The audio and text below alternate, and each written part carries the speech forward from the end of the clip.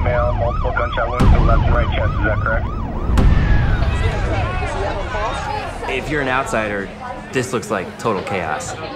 But I see unity in that chaos.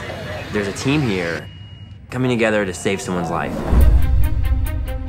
We're starting our senior year as ER doctors. I had heard this was a very difficult place to train. It's one of the most challenging places to work. The gap between thinking and acting is minimal.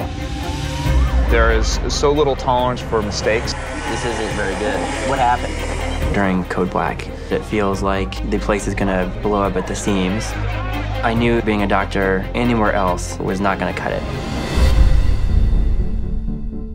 And I knew that my life had to mean something. My dad was diagnosed with Alzheimer's. I wanted to have the ability to help somebody who needed it. It scares the hell out of you, and it makes you have to work hard, and there's no excuse. Part of what we're trying to figure out is who we are.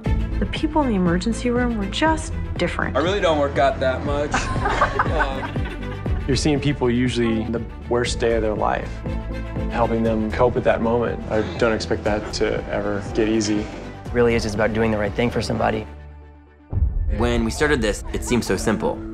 We were gonna help people. But as a doctor, the system is sometimes bigger than you. It becomes this bucket of paperwork of saving somebody's life. You work so hard, and all it takes is one thing to kind of topple it all down. You have to ask yourself, how do I protect the ideals I came here for?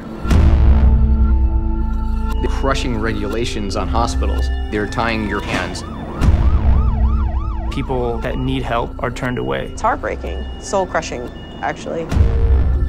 People leave because they can't wait anymore? The doctors of this hospital believe we can do better. Someone is suffering, what are you gonna do? It's about these moments that are big, that are larger than life. We're in a crisis situation. I think those are pretty high stakes. It's a team fighting to save someone's life.